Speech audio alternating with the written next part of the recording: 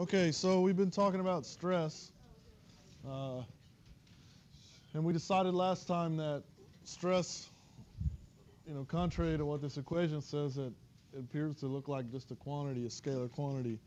It has to be more than that, and because of its, force is certainly a vector, so it's at least a vector, but then because of its coordinate frame dependence, we decided it has to be something else, and that is a tensor. All right, so we're going to go ahead and show how that comes about today.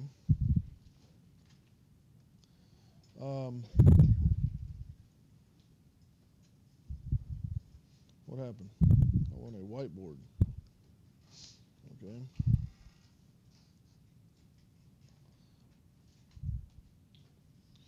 So let's cut a chunk of the Earth's crust away.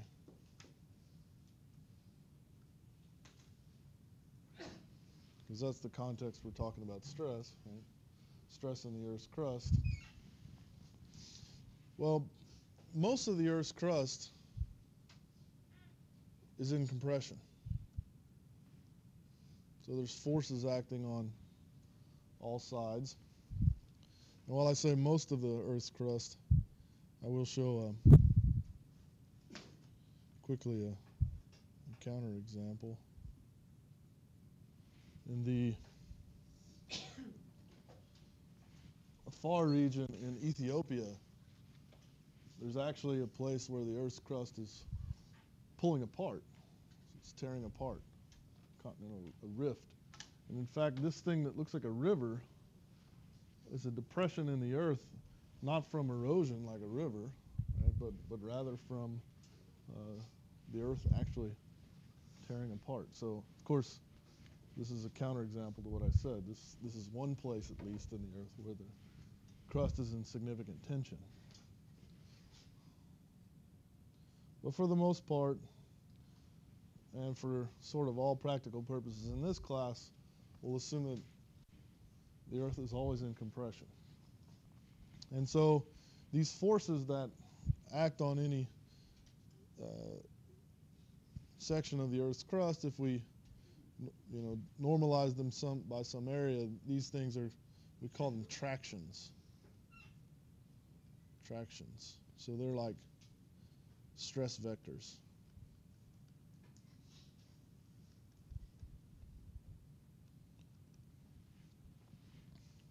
So force divided by some area. So if I were to, so as I've drawn it, a fairly large piece of the crust, a finite size thing, if I were then to zoom in on some infinitesimal cube inside there. So if this thing is in equilibrium, which it has to be if it's not in motion, right, and flying around. If it's in equilibrium, then the same forces that are acting on this large piece of the crust must be also acting on my infinitesimally small cube there. So what I'm going to do is I'm going to pull out my infinitesimally small cube, and I'm going to stick it onto a coordinate axis. So the coordinate axis will be like this, and we'll call this x1, x2, x3, and then we'll put the cube on there. Oops.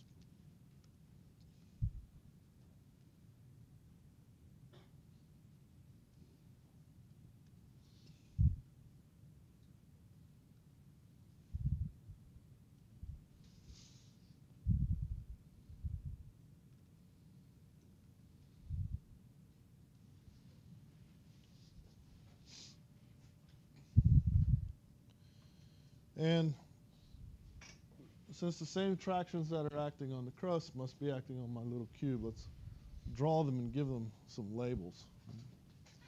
So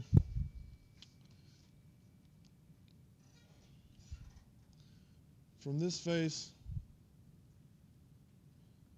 we have a traction. We call them tractions, so we use the symbol T. It's a vector. And this face we're going to identify with a unit vector E2.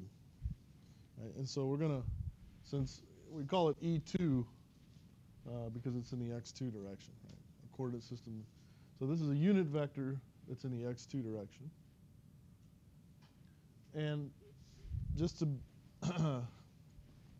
just to be clear, our traction vector, we're going to label it with that E2 also. Now the traction vector itself is not in the E2 direction. It's clear from the way I've drawn it, right? However, it emanates from the surface that's defined by the E2 direction, right? So our cube only has one surface where E2 is normal to it. Right? The one on the other side would be normal to negative E2. So this traction has three components. It's a vector, and it emanates from the E2 surface. So we'll use it like, we'll write it like that. Right? And so likewise, here we have another traction vector that emanates from the E3 surface, where E3 is a unit vector that points in the x3 direction. We'll also have a unit vector in the x1 direction, E1, and we have a traction vector, E1.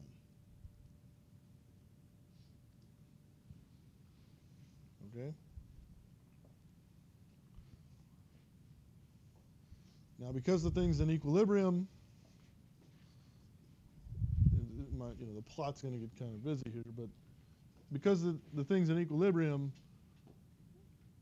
if I have a positive TE2 on this face, on the reverse face, there has to be a negative TE2. Right? So back there, there would be a negative TE2. I'll go ahead and try to draw it as best I can. So this is like negative TE2. There's a I'm sorry, that would be negative TE1.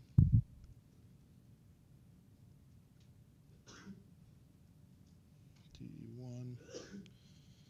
Back here, there's a negative TE2.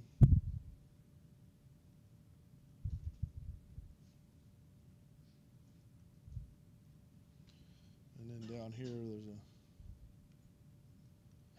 negative TE3.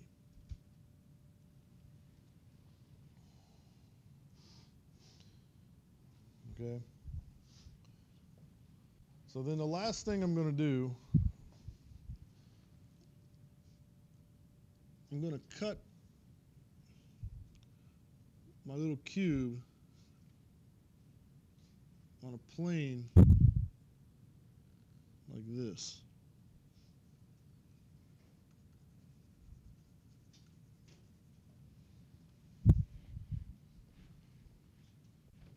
So if I cut my cube on that plane, what shape is left? Like what's between this plane and the axes? There's a little parallel pipe. Yeah, it's a tetrahedron, right? So there's a triangular base, and they go, and it goes down to a point at the origin.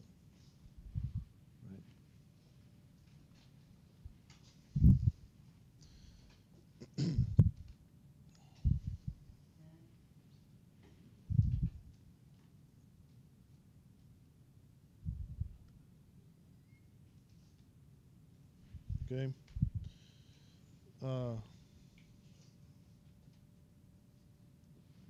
So that's how we got that, and this is a much cleaner drawing. Right. So once I've cut it, right, then all you can see that's left are the normals on the back side, which were the negative t's, right?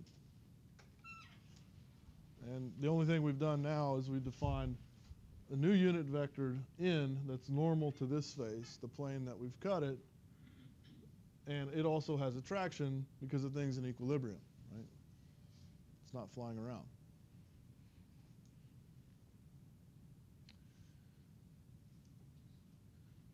We've also given the areas some labels. So the label of this, this main, remember I said this thing was infinitesimally small, right? So if the cube's infinitesimally small, these areas are infinitesimally small, right? So the area of this plane is dA1, and then the areas, of the bottom plane is dA3, dA2, dA1. Okay? So the normal vector n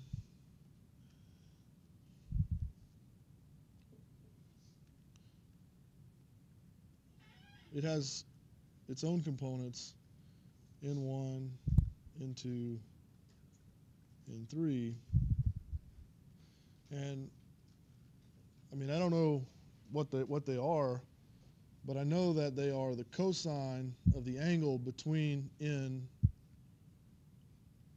and the x1 direction, and the cosine of the angle between n and the x2 direction, and the cosine of the angle between n and the x3 direction. So that's what the components of the vector n are. Right? They form the cosine.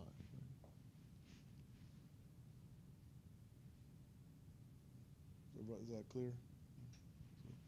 So n1 would be the cosine of the angle between this and the x1. It's the projection of this down onto the x1 axis.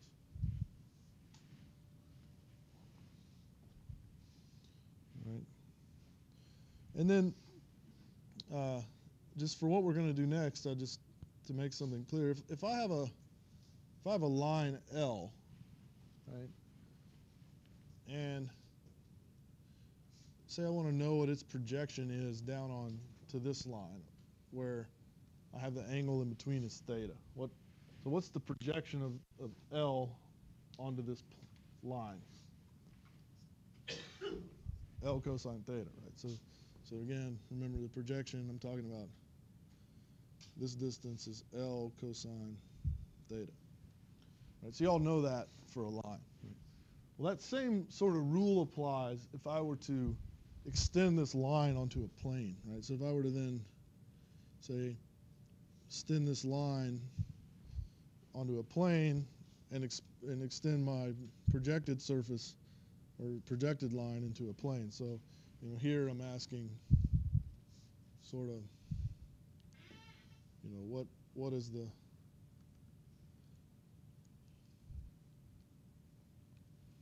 this is my plane.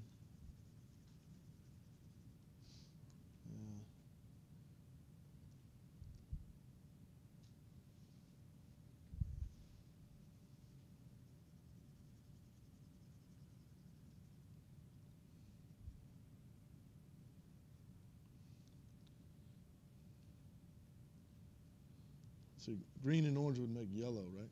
Something like that. So the yellow area, the area underneath, that's what I'm looking for. So this same sort of rule applies if I were to say that, give this a label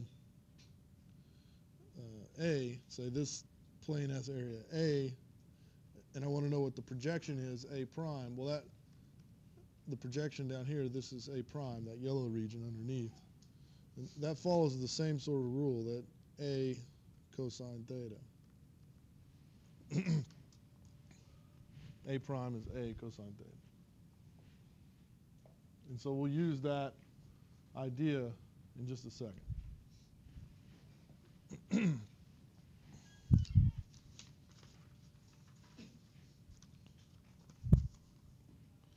So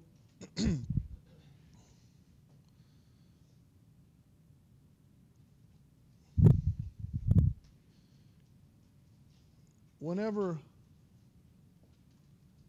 you set out to solve a mechanics problem and you don't know what else to do, where do you think you should start?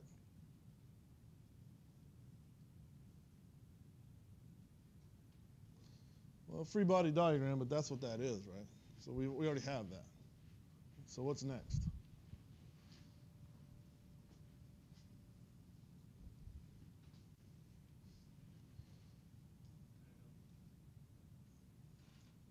No, no.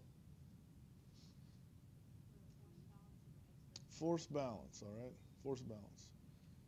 You said x direction, but let's just write, I mean, you can write down the force balance in vector form, right?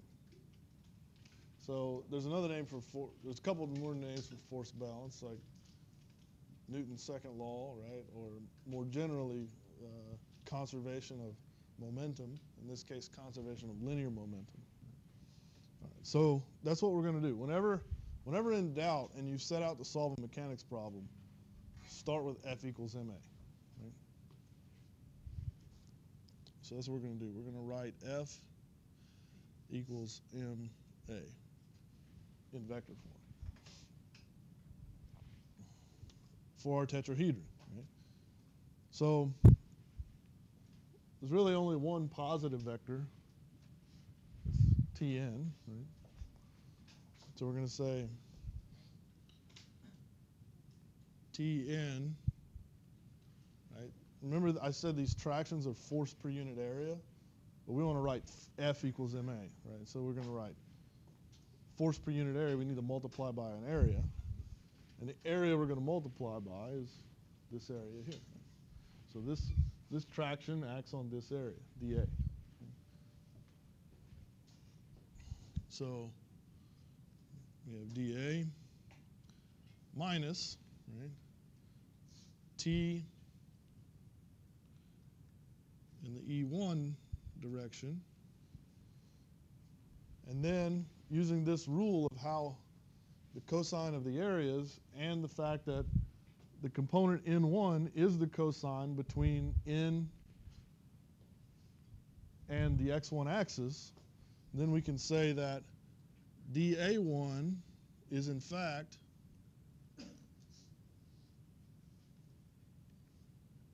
N1 dA. And then we can write minus T E2 is N2 dA minus T E3 N3 dA. Right? So that's F. Those are the sum of the forces on our body, little tetrahedron. And that's equal to ma. Well, mass is density times volume. I don't know what the density is, so we'll just use rho. Times volume. What's the volume of a tetrahedron?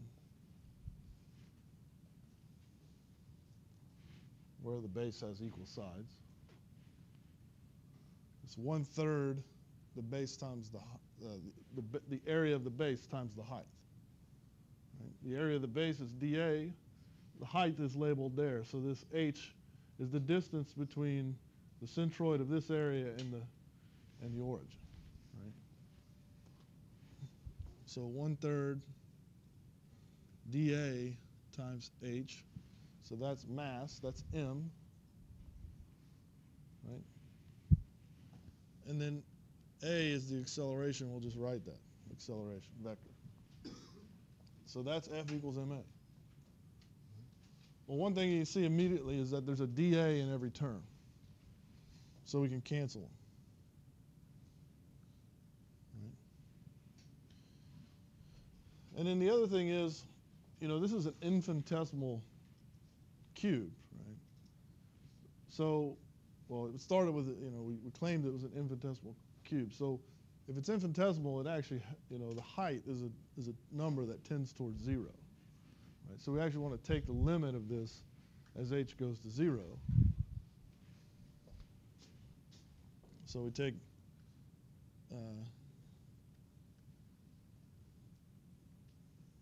the limit as h goes to 0. Well, that makes that whole term go to 0. Right? And then we end up with T N1 equal to T E1 N1 minus T E2, sorry, plus N2 plus T E3 N3.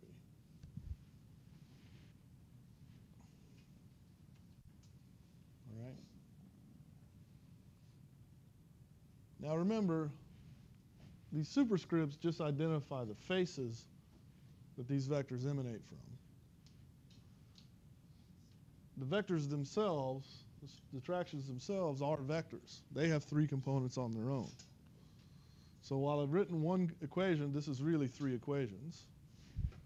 Right? Those 3 equations, if we write them out in component form, are T1 in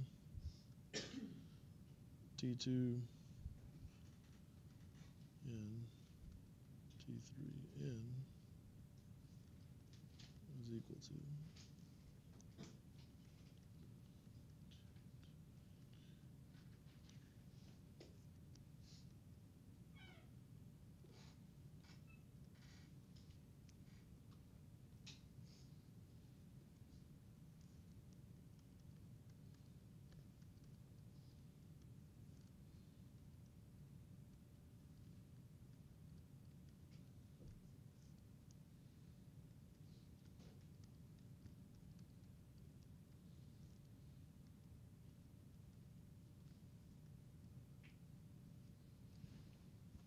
where I just was kind of lazy there.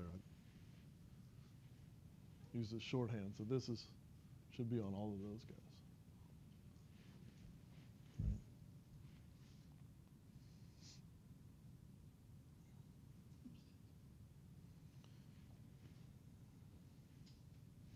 So then it should be clear we could write this as a matrix equation. I think I'll just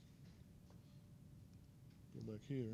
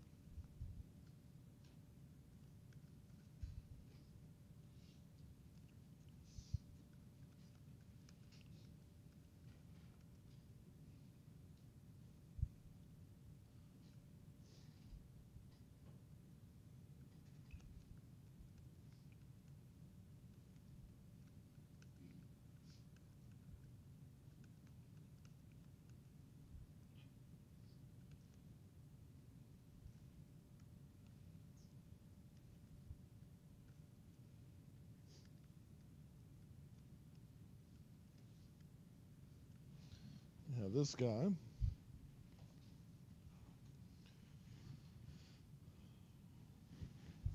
And so it's this guy here that is the stress.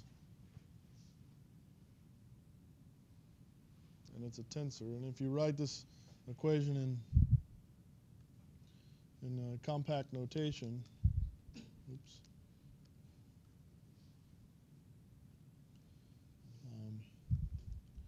you'd have T is equal to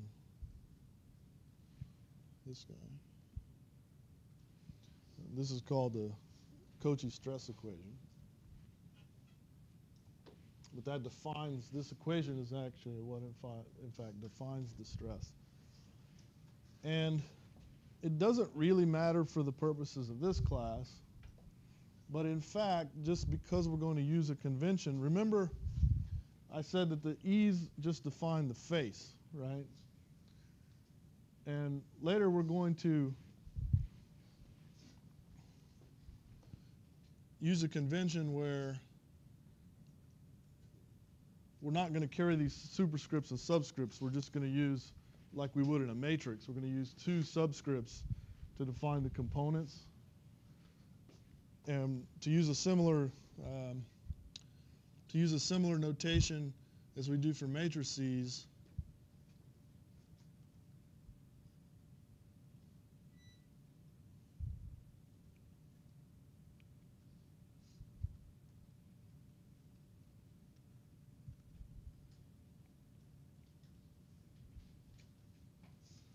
like this, right? is just in this notation, the first component defines the face, and the second defines the component of the stress on that face, the component of the traction on that face. And so it doesn't really matter for the purposes of this class, because we'll find out soon that the stress we use, this is called the Cauchy stress, is actually symmetric, so it is a transpose. But technically, if you look at how we derive the equation in this notation that we use, what's up there is in fact the stress transposed. Okay, again, it won't matter for the purposes of this class because the stress will equal its transpose. But if you ever were to take a graduate course in continuum mechanics, you'd learn why this is important. Because you can have different, if you have very large deformations, you can have different definitions of stress, and then the stress is not necessarily symmetric. So, just to be complete, then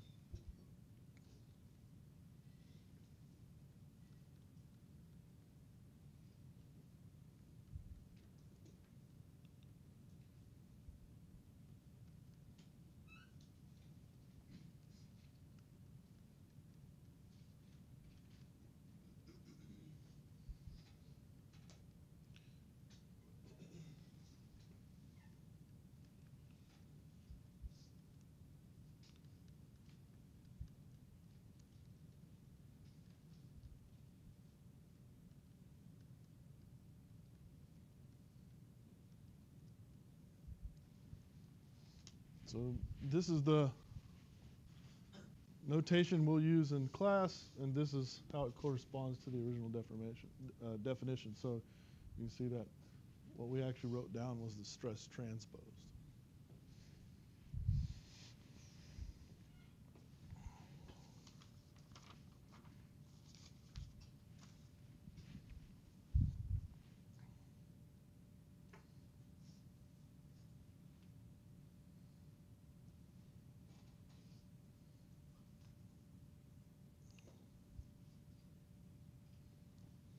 So we're back, we're back here, and there it is, that's what we derived. So the common notation in mechanics is to use sigma for stress. It's probably what you used when you took 319, engineering mechanics 319. And there's the visual definition, right? So if we go back to our tetrahedron, back to our little infinitesimal cube where we define the unit vectors, right? So you have and the traction vectors emanating from each face. Then the stress on those faces, you can see like this is the E2 face.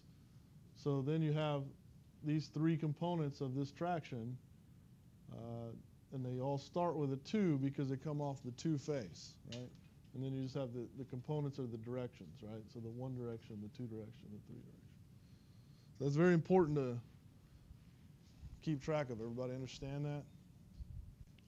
So the first, I'm going to say it for the 10th time, the first component is the face.